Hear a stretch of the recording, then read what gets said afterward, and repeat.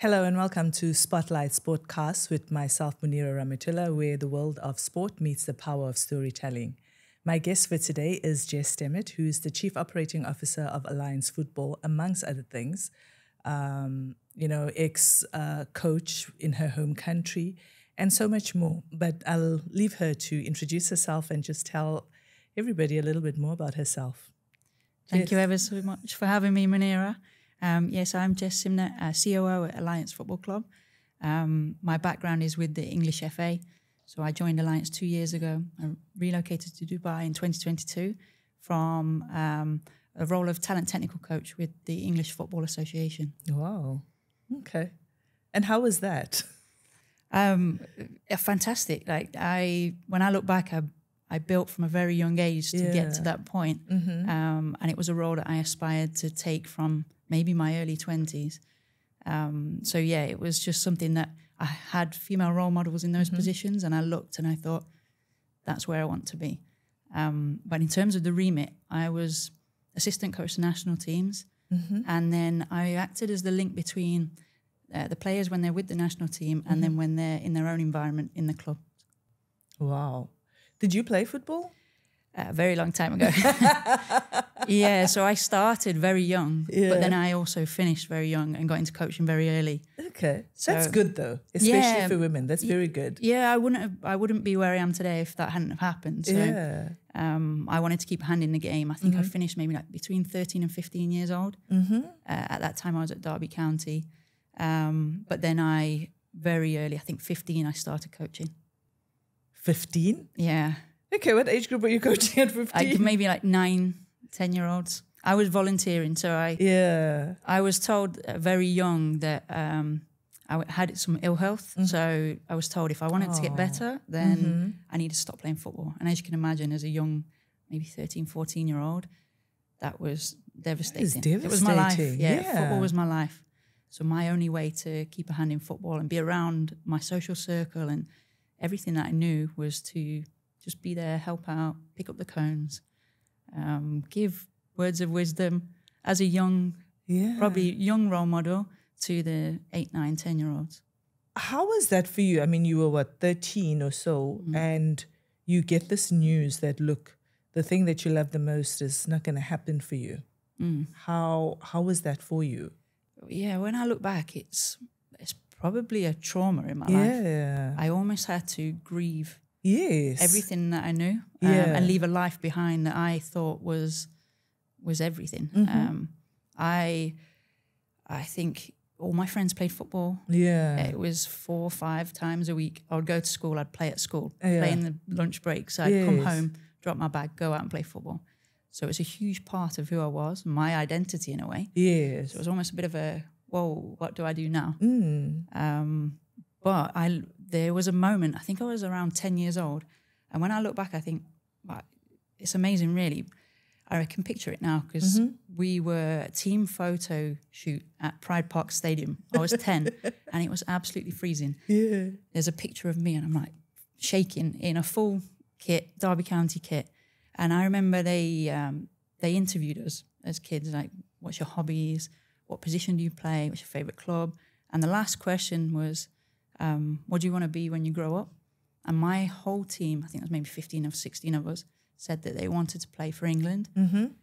And for some reason, I have no clue why, but I said very adamantly I wanted to coach for England. Wow. And at 10, I was still playing. So I'm not sure what made me have that set in my mind, but that was my response. So then it sort of transitioned from when I couldn't play any longer into coaching. It was almost natural. Amazing. That's all I know. No, but it's amazing that at such a young age, and I think a lot of the times we hold back or we think that 10-year-old me wanted this, but I don't think 30-year-old me wants this. But deep down inside, something was there. Something was there, And I was very fortunate to then be around some very good people who gave me opportunities, young and experienced. I volunteered from 15 to probably 18, 19. Until then, I was offered my first paid coaching role. And then that's it. It just stemmed from there. Yeah. I think it's also, especially in sport. I mean, I know in other careers as well, but especially in sport and having to try and navigate through so much, having strong mentors around you. It's really, really important. Yeah. Yeah, and I have, it was a chairman of the club at the time. His name's Raf Long. And even now I feel like I owe him a lot. Because he gave me this platform to begin my coaching journey. And then that almost shaped the direction of travel for the rest of my life. How is talent identification for, I mean, it's the Lionesses, the current European champions. How is that?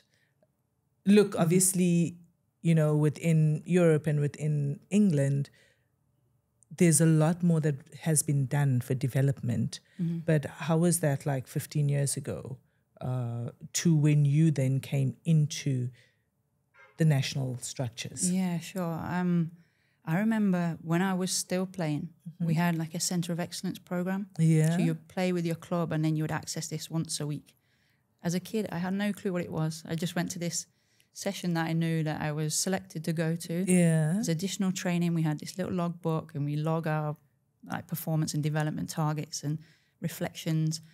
I wasn't really aware of what it was I was doing. And I remember it being just this once a week. So it was consistent and regular, but it wasn't what it looks like now. Yeah. So fast forward now, players will be in structured academies. They train probably 4 or 5 times a week. Have access to multidisciplinary support. So they will have physical performance coaches, education and wellbeing officers. They have access to everything. And when I look back, there was not much there. It's obviously grown a lot. Yes. And in terms of talent ID, when I was originally with the FA in the role, we very much only looked within the Centre of Excellences or the regional talent clubs, what they came to be called. Yeah. And we realised very quickly that you're almost blocking out a whole cohort of players that may be playing in the cages in inner city Manchester or playing on a grass field somewhere in rural Devon. And so we changed the direction of where we shone a light and where we went looking. There was something called the Discover My Talent program, and I think actually it's still going. Okay. In that we went widespread. We looked at how we engage with schools, how we connect with parents, grassroots coaches, county FAs, so that anyone and everyone anywhere could nominate a player that they think had and displayed talent and potential. And then we, from scratch, created these future Lioness characteristics that we were looking for. Okay. And it didn't really matter where the player was playing, how much they'd played. If they displayed some of these and they had standout attributes, then we would look at them. Wow, that's amazing. And that's still going on now? Yeah. It's changed, the strategic direction has changed massively in the last few years. But that's amazing, and I think it also gives a player hope. Look, we know sport's very cutthroat. I mean, 2% make it professional if they're lucky. But just having that kind of structure really helps in a player themselves feeling that, okay, I can do more and I need to do more because I have all the support around me. Yeah, exactly that. And we wanted to remove any barriers to players who could potentially be national team players and represent England one day, but didn't have the support or financial backing or family infrastructure, or they just didn't live in the right postcode. These kind of things we were trying to eliminate so that every girl had a chance to play for the national team if they were good enough. That's excellent. It's actually very excellent. I mean, and I guess that is why if I look at Africa and so many other places where women footballers have to have a day job and then, go and play football and still represent their country at national level. Whereas, in England, I'm not saying it just happened overnight, but they have football careers. Yeah. And up until quite recently, I think that's shifted and moved. And I think female players now still feel the need to have a backup plan. So a lot of them will study and have something behind them so that if ever their career is ended early or when they retire, they have something to go to. Yeah. Because obviously the money in the game is nowhere near what it is for it's not. the male counterparts. No, it's not. Look, I mean, you have a few game changers, like a Lauren James, who then went out there and was able to, secure. I think she's one of the highest paid at the moment, in the women's league.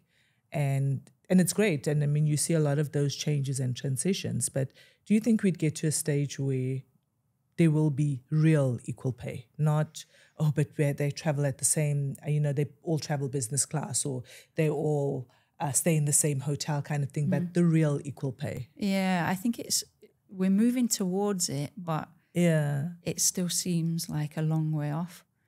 I think some clubs are starting to implement this equal pay. Yeah. And they almost act as advocates of the game or game changers, the trailblazers, which is fantastic. But then we have to look at sustainability, and we don't want it to just be a token gesture. Whilst we also don't want to lose sight of what the female game is. Yes. Because the female game and the men's game are almost two completely different things. And you need to be able to find a balance, because a lot of the times, I mean, federations and stuff will say, but the male teams have more sponsors. But why? What is going wrong somewhere? Yeah, and how do we give the female game that platform? How do we give the female game the very same platform? I mean, I think it was the 2019 World Cup where the US ladies team, the jersey was the most sold, the top. Okay. Yeah.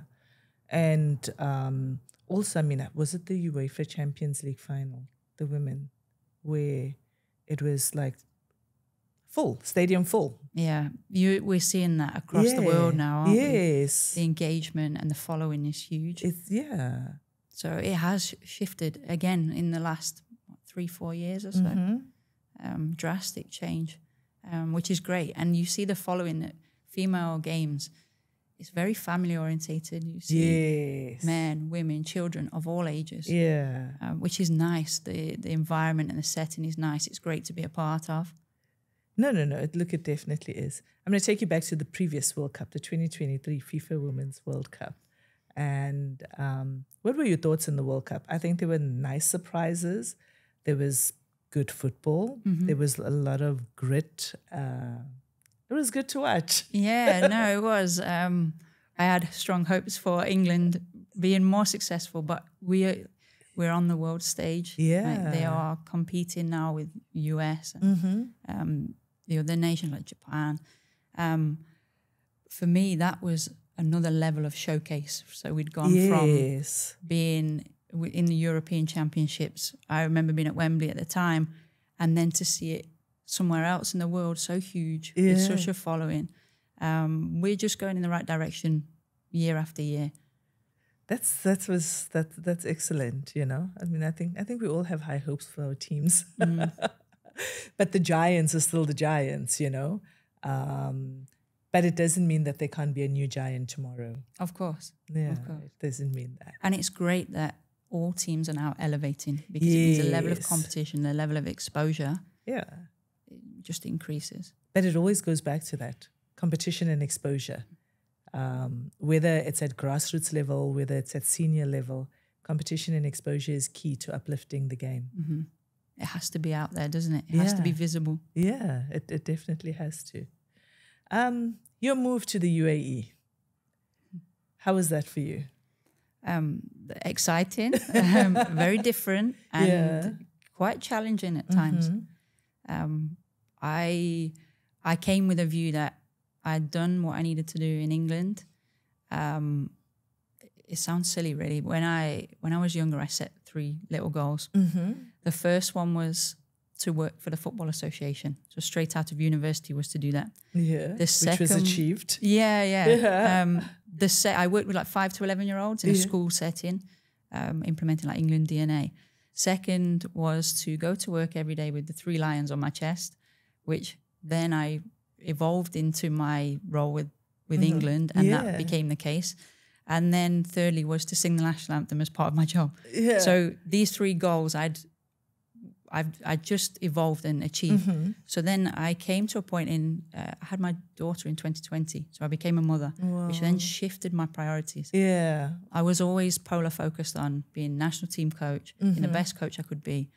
And then, as you'll know, when you have children, you realize that there's a lot more to the world than what you first thought. I mean, you still have your goals and your dreams and stuff, which is important, but a lot of other things shift.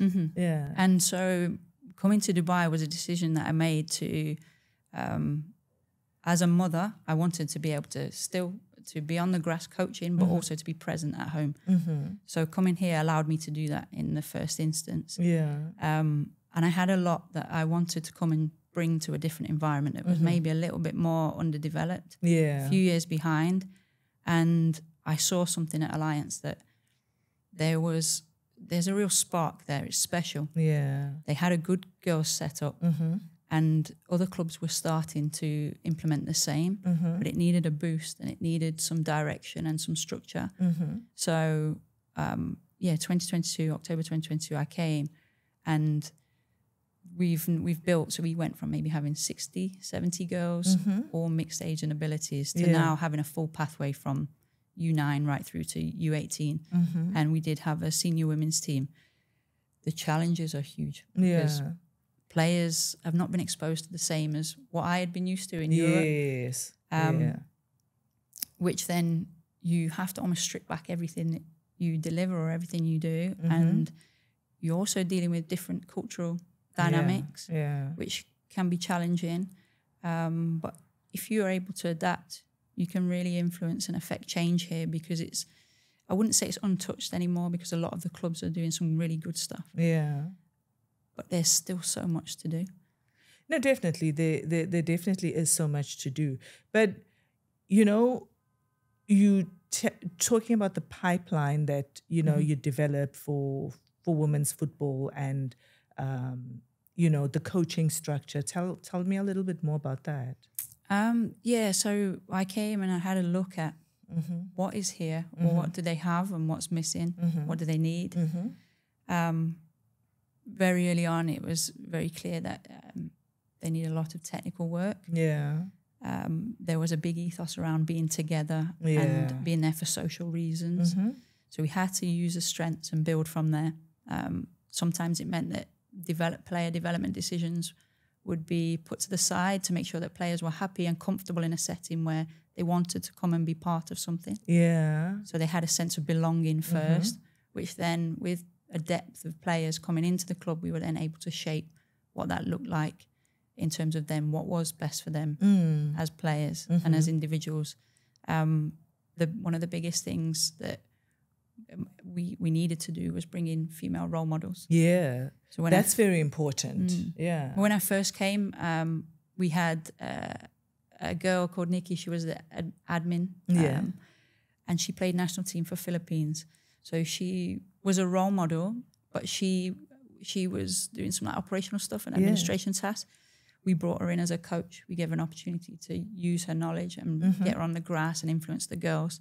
And then it's just almost sort of snowballed from there. We've been identifying talented female coaches to come in, and it really helps with the girls having someone to relate to. Yes.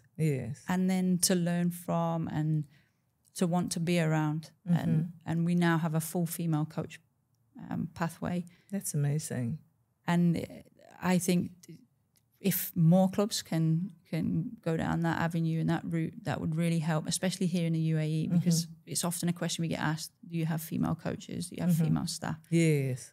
It's almost a requirement for them, in order for them to break that barrier of their daughter coming to play football. No, that is important. I think there was a time as well, can't remember if it was FIFA or CAF, that had instilled that. But I know, like in South Africa, I mean, football is one of the most played sport in the country, men and women, you know. And one of the things that had to take place was there had to be this huge drive to develop female coaches, you know, and get them licensed. And it started with ex-players, ex-national team players and stuff who then drove that. But I think university sport as well also played a huge role in like providing scholarships and bursaries for female footballers, Yeah. And if you look at our national squad right now, most of the players are from university structures, because then they offered that kind of structured football, not taking away from, your community clubs and stuff like that, but also just looking at how do we advance the game. And then it was also, you needed to have, we understand that, yes, you started off with male coaches and stuff, and we cannot take away from the male coaches. I cannot stress that enough. We cannot take away from them and their input into the development of women's football. But there needed to be like a succession plan on how do we get the females into the coaching structures. And then we had a rule to say you need to have at least one female on the bench, whether she was an assistant coach or your physio or whoever, Do you see that happening here to kind of grow, or is it already happening here? I think it's very individualized and specific club to club, because the nature of football here, the landscape is heavily private academies. Yes, so it is. They have to be invested in some way, shape or form into definitely, programming that way and operating that way and giving females space in that game. I think there's definitely value in that. We offer scholarships to players to come in. We support our coaches with any coaching qualifications if they come in, and we actually had one of our coaches, Matty. She was part of our women's team.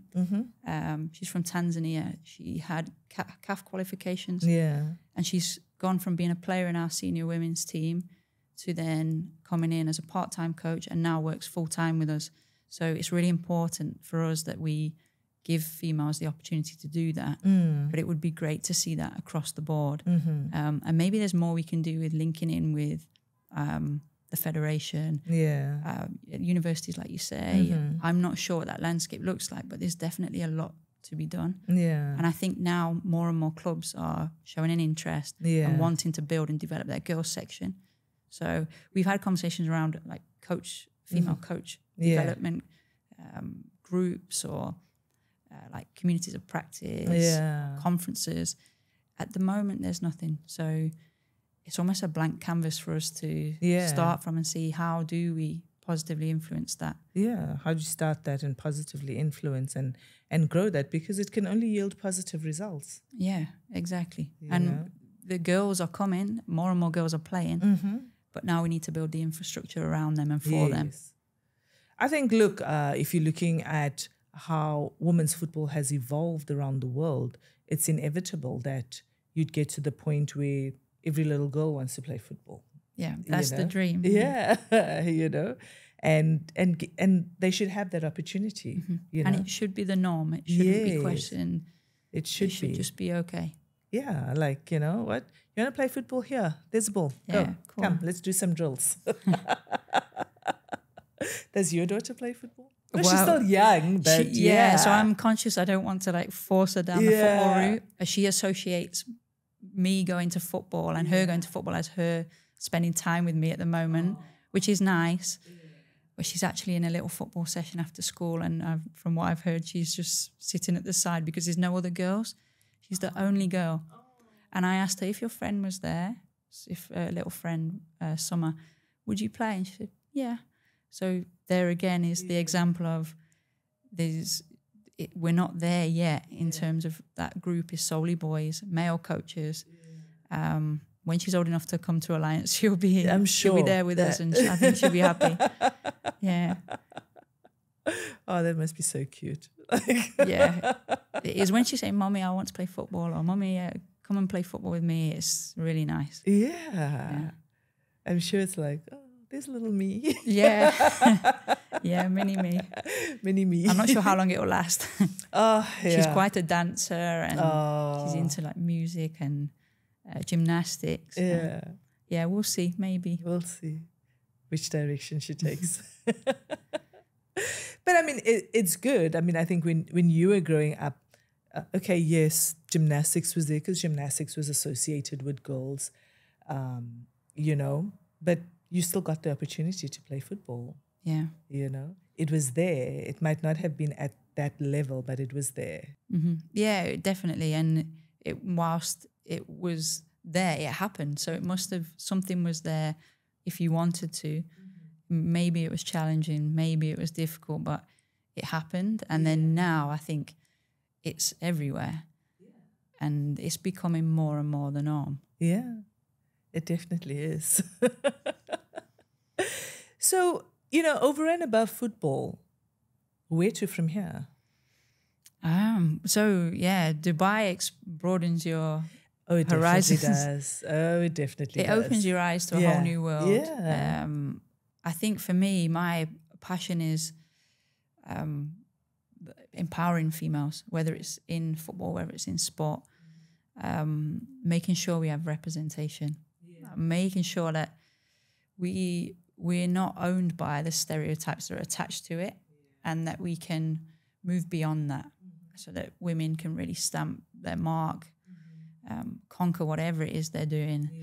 And I'm not sure what that looks like, but that's where I'm almost driven to make sure that our girls have a platform, our coaches have a platform, and females anywhere in the world, whether it's in football, sport, business, any walk of life, can really shine in whatever it is that they do. Yeah.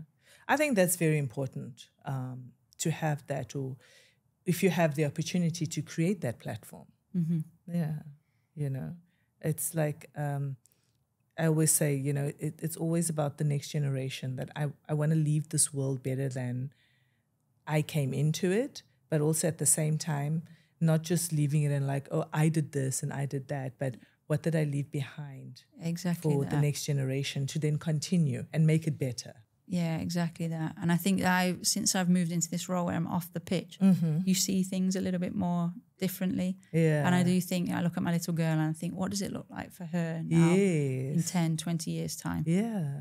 Yeah, there's lots of work to be done. No, definitely. But speaking of the transition from coach to administrator,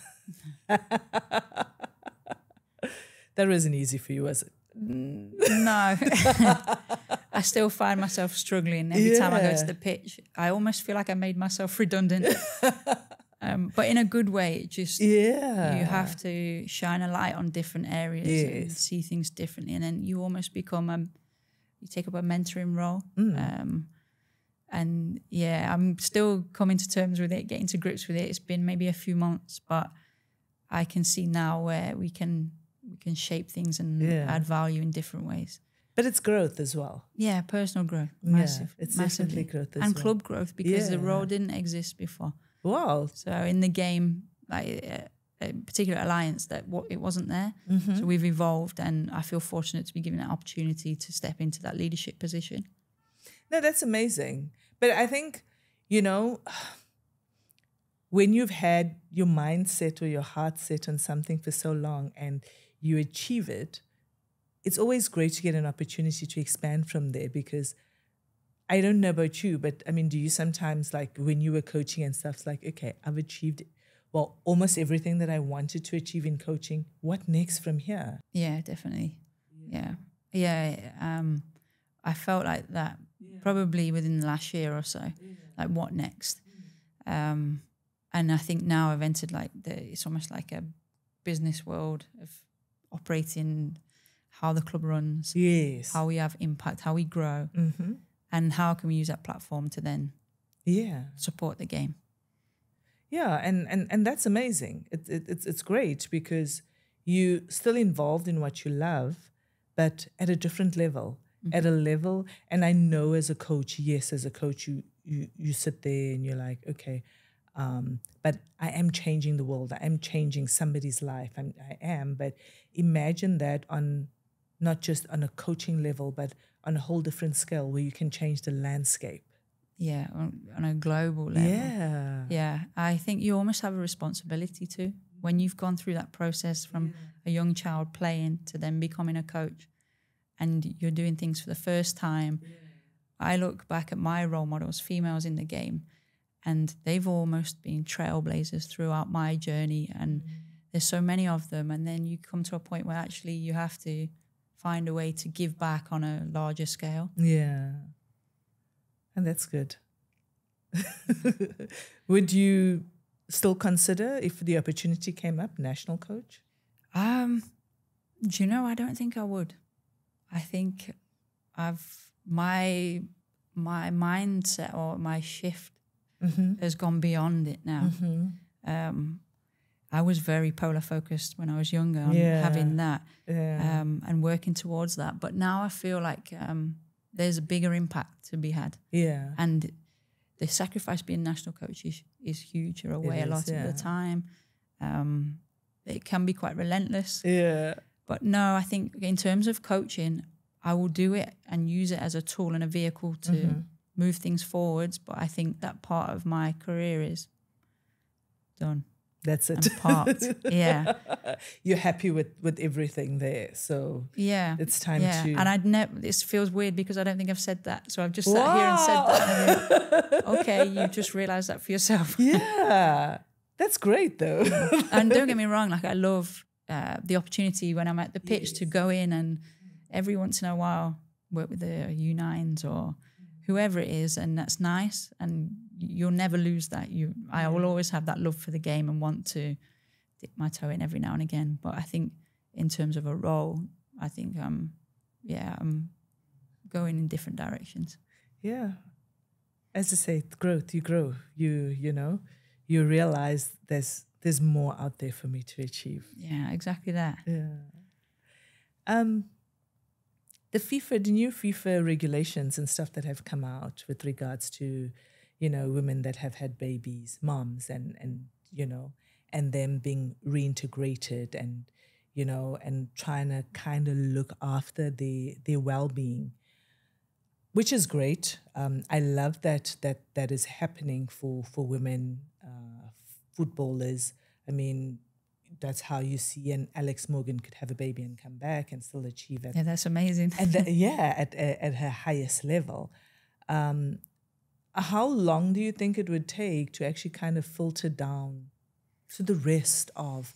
Because yes, I mean, it's great that the discussions were had and a working group was put together and all this has come into play to instill that within different federations and for them to instill that at club level. Yeah, I think we're at the very start of that journey. It's one of the biggest challenges, I think, for females in the game. Yes. I always look back at when I chose to become a mother, I almost then chose not to be a coach anymore. Yeah. To an extent, or not to, to sort of take a different route to where I thought I was going. Yeah. And it seems crazy that you almost have to make that decision. Yeah. And it was maybe subconscious, but you always have to factor that into at what point of my career am I going to do this? If I do this now, it then affects this. Yes. Whereas you would hope that once that is filtered down, that is not the case anymore. Yeah. Whether it's for coaches, whether it's for players. But I think we're at the very beginning. Yeah. And I think it's great that now it's out there and it's a conversation that people are having and fronting and looking at how we can instill that. Yeah, because, I mean, it was almost unheard of, you know, once a woman has a baby, that's it, it's over. Like, you know, move on to... Even saying that, it sounds crazy. It does, hey? It really does. Or then it was like, I need to decide whether I want to continue playing or I want to start a family. Yeah. And why can't you do both? Exactly. You know? I think Serena Williams was also quite instrumental in being a game changer in that, you know? Go out there, play at, what was she, 2 months pregnant or something? Yeah. And, you know, then like, okay, I need to go and have this baby now and I'll be back. And she was back. And I mean, you see that now. It's inspiring. Yeah. Yeah. And then it makes it okay and it gives people, it can be done. Yeah, it can be done. As long as the support is there. And we just need more and more of that wraparound support for females. Yeah. So that they can continue. Yeah. We need a lot more of those conversations, but also a lot more of it filtering down and being not just rubber stamped, but implemented. Yeah. Yeah. In policies, procedures, yes, strategy. Yeah, it has to. It really has to. Jess, it's been great chatting. It really has been. Thank you so much for taking time out of your busy schedule to humor me. No, thank you ever so much. It's been a pleasure to be here. Thank you.